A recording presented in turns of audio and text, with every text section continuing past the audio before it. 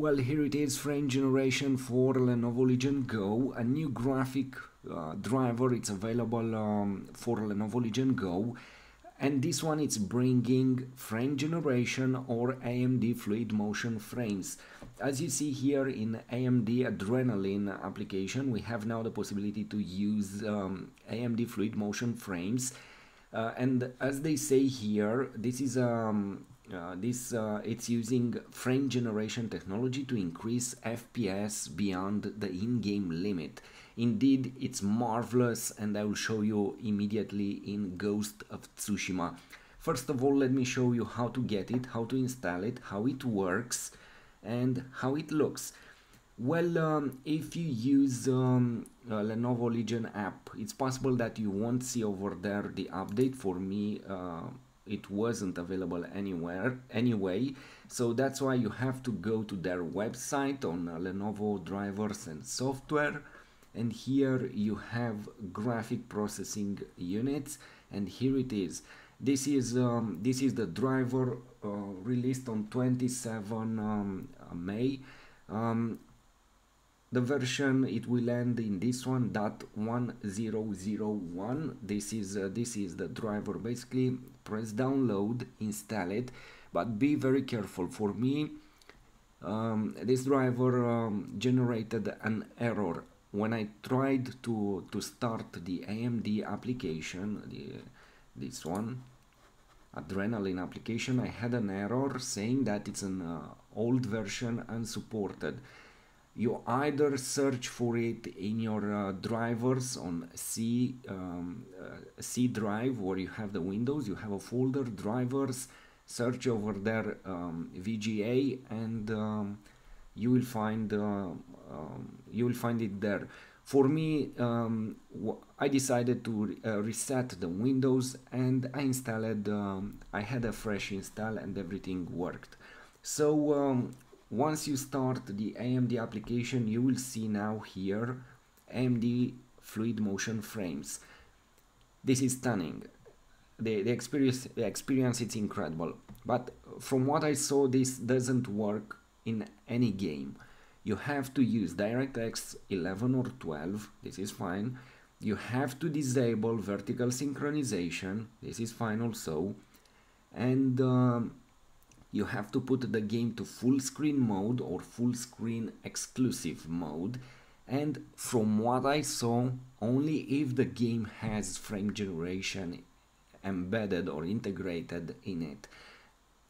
This isn't great, I know, but hey, this is it. Probably in the future they will let us to use it in any game. Anyway, there are a lot of games that will have frame generation active as an option. It's great to have it here. My advice, also activate Radeon anti-lag and Radeon boost. This is what I use for every game, and let me show you Ghost of Tsushima here, how it looks with 1920 by 1200 FSR 3 set to balanced, and here it is, frame generation active, and I have for graphics medium quality. This is absolutely shocking to play. I can play it also with high quality. I will show you immediately. So we have medium quality, 1200p resolution, and frame generation active. So this is the game. Look, we have 62 frames, 63.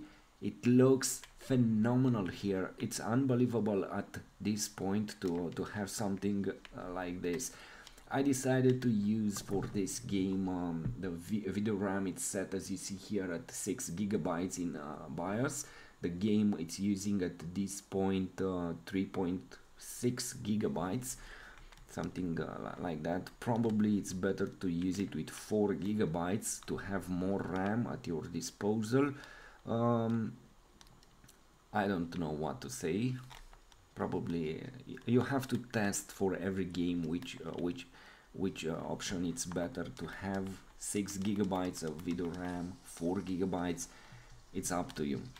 Anyway, I see that this game it's using only 3.5 gigabytes. But anyway, 60 frames with medium quality, 1200p resolution. This is phenomenal. Let's go to high quality and let's see what happens. So we have high quality, but you can lower, for example, volumetric fog, depth of field, and motion blur. And at this point, with high quality graphics, 56 frames, 60 frames. Wow, this is shocking. So from my point of view, frame generation or fluid motion from AMD, it's absolutely incredible, and you should upgrade the driver to get this. Look, again I will say it, 1200p resolution, high quality graphics at this point. This is it. It's unbelievable, unbelievable.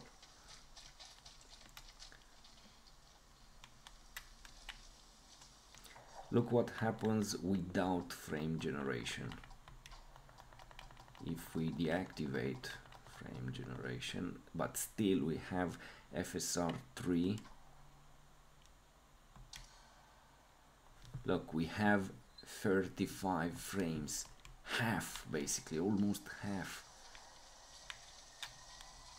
Look what happens without frame generation, 35 frames.